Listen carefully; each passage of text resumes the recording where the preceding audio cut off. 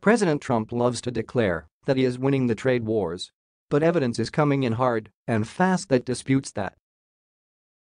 Trump made reducing the deficit a major goal for his year-long trade war, but despite his efforts, the deficit in goods and services hit $621 billion in 2018, up $69 billion from the previous year and at the largest since 2008.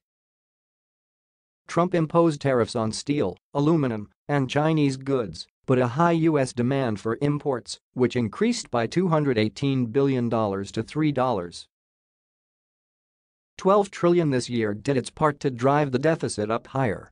While U.S. import demand saw significant growth and climbing faster each year, U.S. exports only increased by $149 billion to just $2.5 trillion. TWO's separate papers by the nation's leading economists came out over the weekend, and they declared the Trump trade experiments to be the most consequential since the 1930 Smoot-Hawley tariffs, which was blamed for worsening the Great Depression.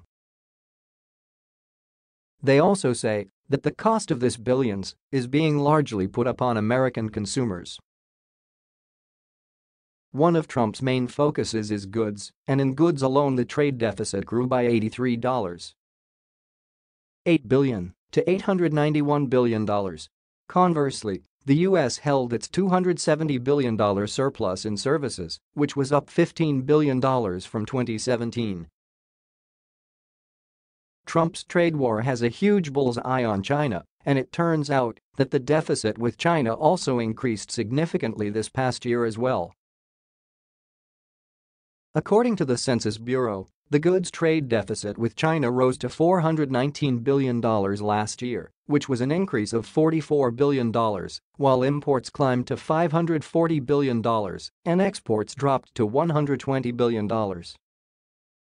In anticipation of major tariffs, which would drive up imports, many U.S. companies elected to hurry in goods that were subject to those tariffs.